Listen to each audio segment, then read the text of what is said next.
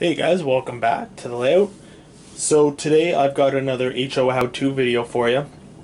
I'm going to show you how I made this. As I mentioned in my previous videos, these four lights are connected to my PM42, so I will not be showing how I did that, although it actually is used in the same principle. But basically I'm going to show you how I did these switches here, so that I can turn on the switch, it applies power to the rails, and there's a little LED light that turns on with the track, and that applies for all of them. Okay, so I'm going to show you how I made it. Now we're just going to come over here and massively zoom out.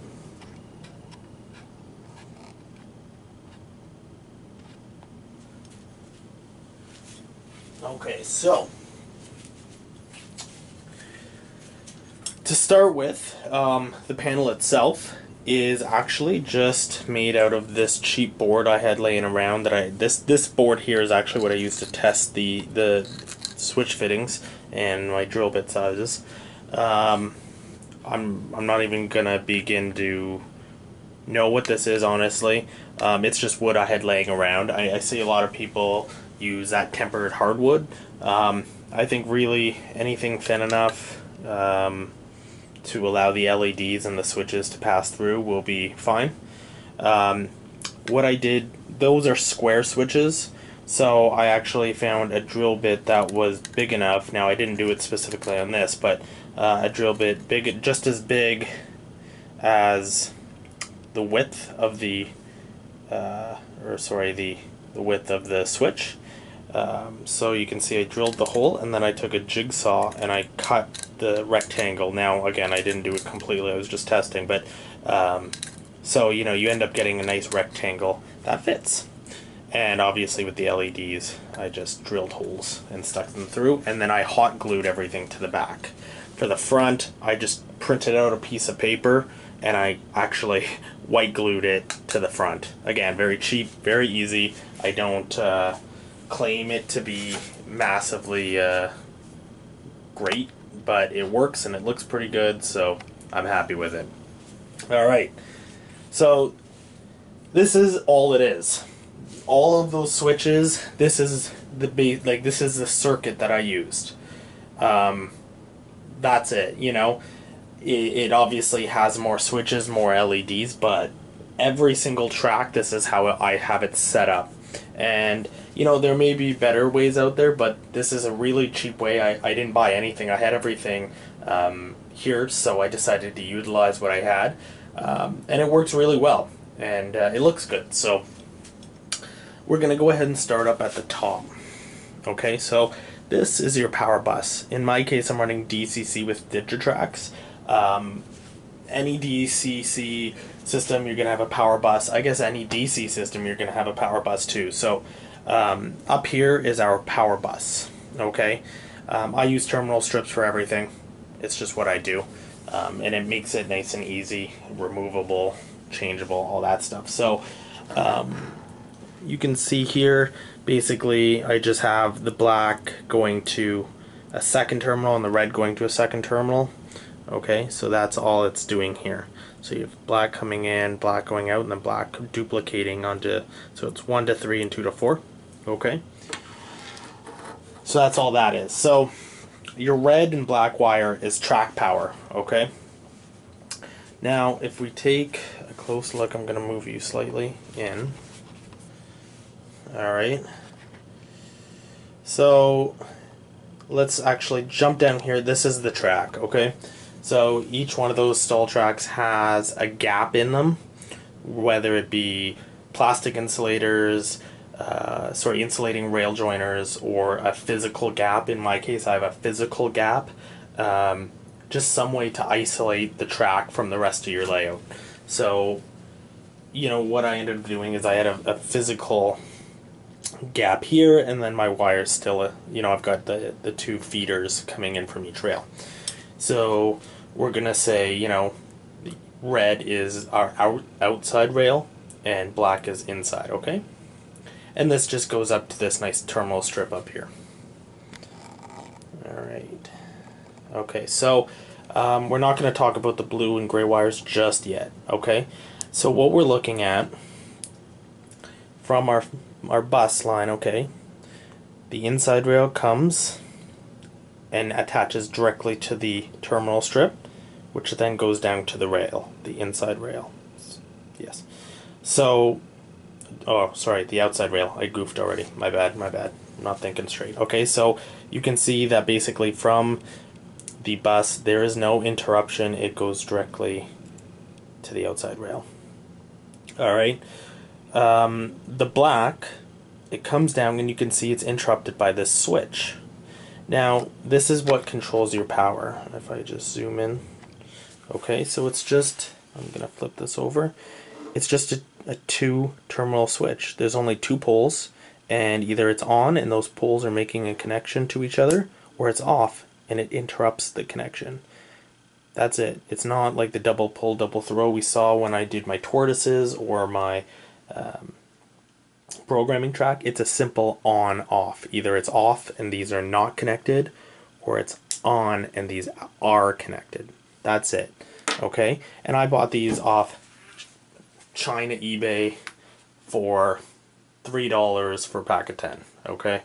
We're not pushing that much power through them, so I would not worry.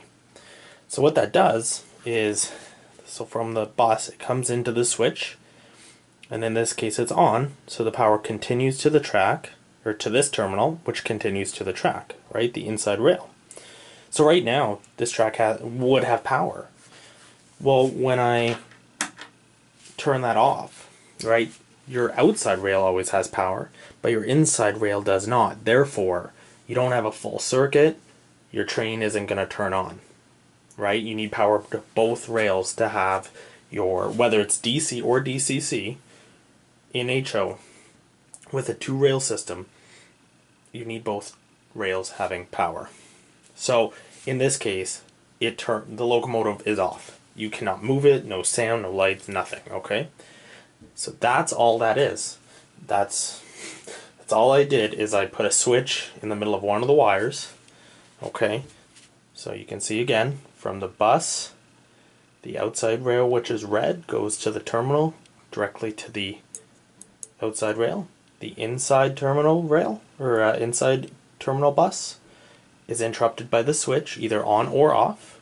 If it is off, the power stops there. If it is on, power continues to this terminal block, which then is to this inside rail.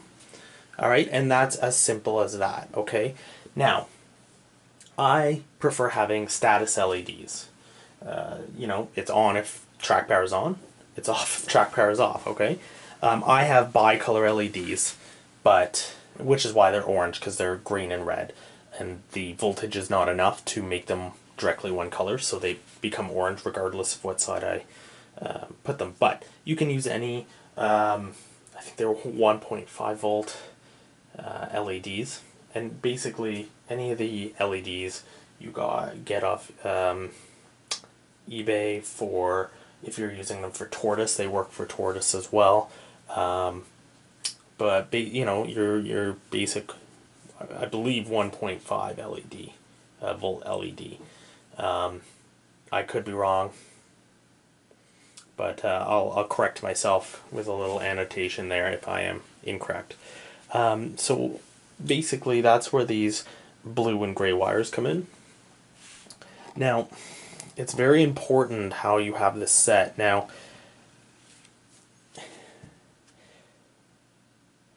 I have it set up so that when I have track power on, the light turns on, okay?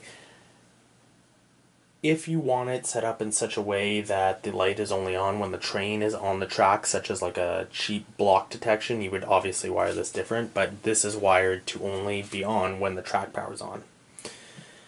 And all I've done here, and I'm basically just using the track power to power the LED. You can see it feeds into the same terminal block after the switch. And just like the trains, the LED needs both sides to have power to make a complete circuit, so one positive, one negative, okay? It doesn't matter which one. It doesn't matter which way you have the LED, and it really doesn't matter I have a resistor on there, because this might actually be a smaller LED than needed, so I have to kind of dumb down the power, lower the power or the voltage to the LED, which is what this is. It's just a resistor. Alright, let me zoom in here. So it's just taped together, but ooh, let me just tighten that up. There we go. So that's just a resistor, okay? And that's the LED. So what we're doing is we're using the track power to light it.